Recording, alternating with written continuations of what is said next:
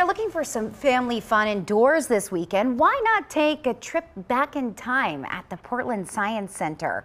Real Pirates is an exhibit from the National Geographic showcasing more than 150 artifacts from the Wada. That's a real ship that sank off the coast of Cape Cod nearly 300 years ago. Experts recovered it back in 1984, and they're still working on it today.